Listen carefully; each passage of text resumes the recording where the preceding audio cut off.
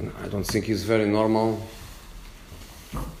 to concede a goal like we did after 15 seconds. We did that last season at Stamford Bridge.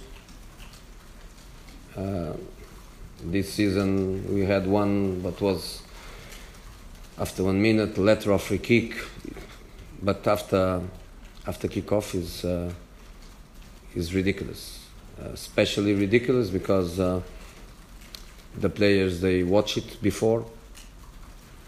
We analyze opponents, we work on opponents' dynamics and routines. The players, they knew the long ball, they knew Harry Kane normally is already inside. Before the kickoff, he's already inside the opponent half. We knew everything, and then we don't press the ball, one mistake. We don't win the ball in the air, second mistake. We don't win the second ball on the ground, third mistake. We don't cover inside, the fullback inside when Eriksen comes, four mistakes. 4 mistakes after 15 seconds, and you are losing 1-0 against a good team.